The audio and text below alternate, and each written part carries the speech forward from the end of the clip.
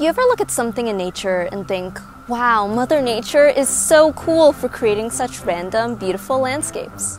Okay, actually, in that instance, you'd be wrong. There is order in that seemingly unpredictable chaos. And that order comes from these patterns called fractals. Here's a fractal. What makes them fractals is as you zoom into the infinite perimeter, it looks the same as where you started. That's self-similarity for ya! They derive from mathematical equations as an ongoing feedback loop, or recursion, where the pattern takes the input and returns the output, which becomes the next input, and so on. Here's the equation to make this huge set. Yeah, it's that simple. So C is a complex number, which means that when graphing this set, C is a mixture of a value on an imaginary axis and a regular number axis. Basically, you pick a C value, let's say 1. Plug that into the equation. Zn is going to be 0 since it's the starting iteration, making 1. Then you plug that 1 into the next iteration, making 1 plus 1 equal to 2. Plug that into the next iteration, 4 plus 1 is 5. Plug it in again, you get the point. If the values blow up to infinity, it's not in the fractal. Since this value of C does that, it's outside of the set. However, if C makes the numbers stay less than or equal to 2, it'll be in the set.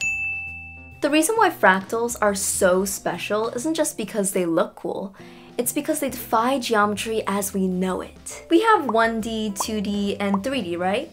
Well, with fractals, we have 1.26 or 2.73D, which is called fractal dimension. Let me break this down. A line is one-dimensional, so when scaling it by a factor of 2, its length increases to 2. Mathematically, 2 to the first power, or its dimension of 1, is 2. Now let's take a two-dimensional square. Scaling that by 2, its number of squares increases to 4, because 2 to its dimension 2 is 4. Same thing with a cube. If we take 2 to its dimension 3, we get 8, the number of cubes. And it's the exact same thing with fractals.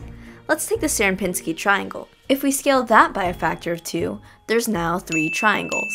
So to get its dimension, solve for 2 to dimension equals 3, and we get 1.585. Okay, so it's a cool shape, and it has to be quirky by having some decimals as a dimension. So why can't we just sweep it under the rug? Well, it's the reason we're alive. No, but really, our lungs are made of fractals. Scientists can actually use the fractal dimension of lungs to see if someone has cancer. And remember about why nature isn't completely random? They're in these tree branches. Go outside! What can you discover?